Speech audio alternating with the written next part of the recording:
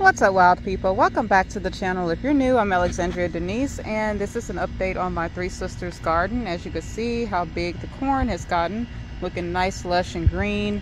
If you've seen the last update, I went ahead and replenished the bin there, or the flower bed, with a lot more nutrients. So this is the second half to the first.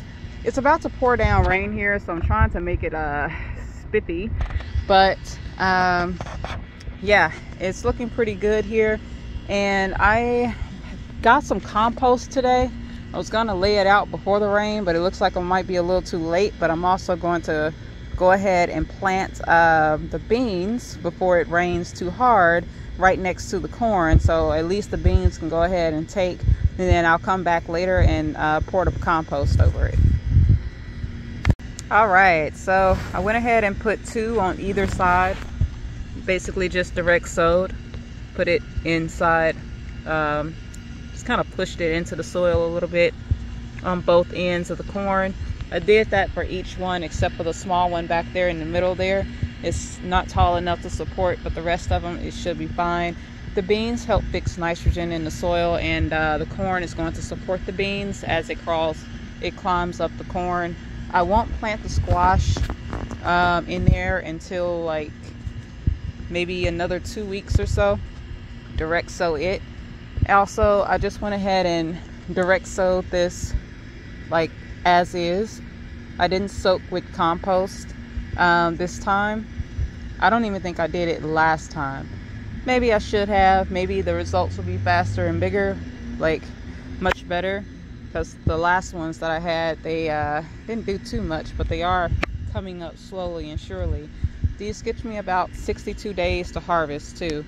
So in another 2 months or whatnot, they should be pretty good. Roughly around the time I should be harvesting the corn and the squash. So hopefully I have a good harvest all together. But it's about to pour down here. Don't exactly have a lot of time to put the compost in, because I wanted to mulch as well. I literally just got back and I don't want to be caught in the middle of it. But it's gonna rain all week, so yeah, I'll end up getting to it eventually. Okay, actually I went ahead and changed my mind. I was like, all right, I'm gonna go ahead and do this because I really do want this to start seeping in and you know, getting the nutrients into the soil there. So I just went ahead and poured it. Usually I like to screen my soil and get all the big pieces out, so all the smaller clumps and so on, it's just left. So that's why I was gonna wait until another day to do it, but I just said, what the hey. So I went ahead and took some of the bigger pieces out, threw them over there, and just poured the rest over here.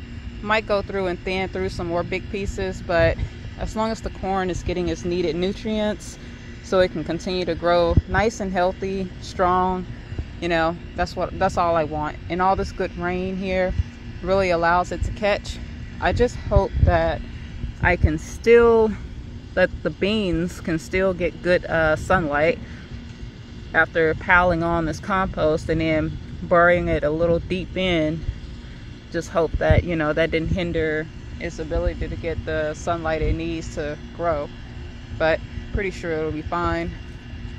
So later this week I plan to put some fish emulsion or make some fish fertilizer to pour in, so that way it can give the beans a good head start as well as continue the corn. So I'm very proud that this has worked out the way it has. I really wanted the corn to get a good root going, and it looks like it has, because last time, like I said, if you watched my other videos, the squash just totally dominated this space here. So I'm really trying to give the corn time to establish itself, and it's looking very nice and healthy. I love it.